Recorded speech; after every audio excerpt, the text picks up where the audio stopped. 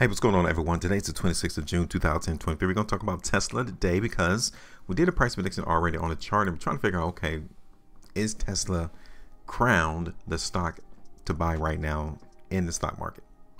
You guys can see that we are looking for Tesla to go up, but the last, 2 days, we did receive an indicator of weakness, which is something that we don't want to see if you're looking for the market to go higher. We got that up fake bar right here in Tesla on the 21st of June. Okay, so yes, there's some people in the market in Tesla that's trying to take some profit, rightfully so, because that's the name of the game, is to come through and take profit when you have it. Should we do the same?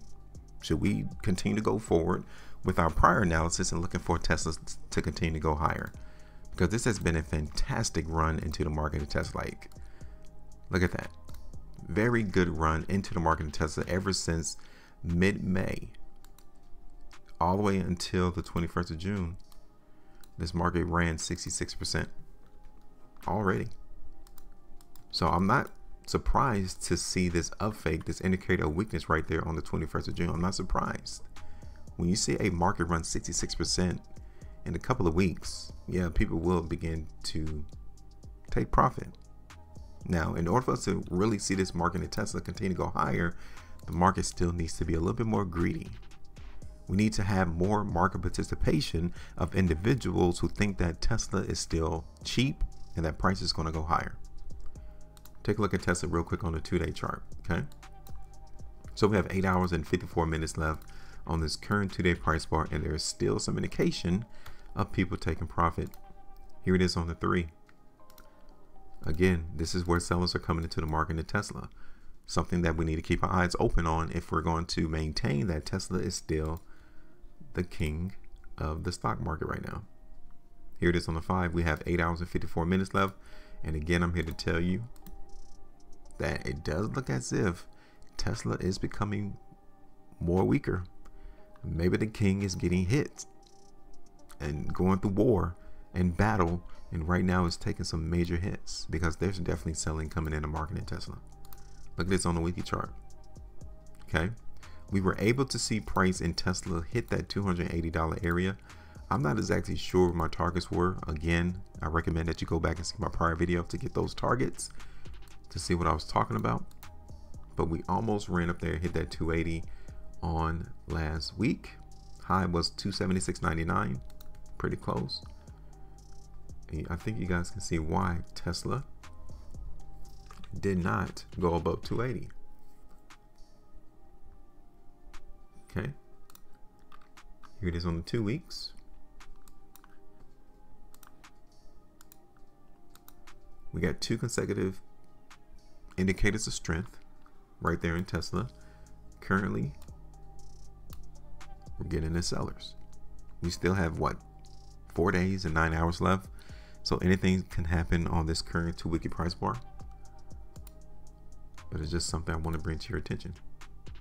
Even here in the 3 weeks. Okay, so from a timing perspective, I would say that from 2 weeks, 3 weeks, there's definitely strength here in the market in Tesla. But on a shorter time frame, 5 days, 3 days, daily, there's definitely some sellers coming in right now. Okay, here it is on the 5.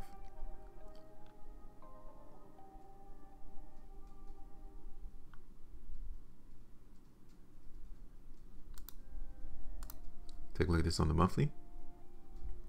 And then let me show you all the 6 months chart. Okay. So right here in Tesla on the 6-month price bar, this was definitely massively weak. Massively weak. And then we saw the market run back up to where we almost previously started on the first 6 months. We started in July 2022. Okay. So a full year has literally gone by since this 6 months has completed, or for a year in total. And now we're coming right back up in Tesla. Now the sad part is that we would like to have seen this spread on this current 6 months price bar come all the way up there to 320. But you guys can see that there's not that much juice in the market in Tesla there. Okay. So on the move to the downside, over the next 6 months, whenever the sellers come back into the market in Tesla, We don't want to see it fall below 200. If we see the price in Tesla fall below 200 again, then you guys can tell here on my arrows that that market in Tesla may come and test these gaps. Okay, don't think that I forgot about those gaps in Tesla, but we'll talk once that moment happens. Okay, so as of right now, I'm not going to change my price prediction. I'm going to keep it the same. I just wanted to bring to your attention that yes, sellers are coming into the market now in Tesla on the daily time frame. And now it's going to be dependent on how fast buyers enter and hold price.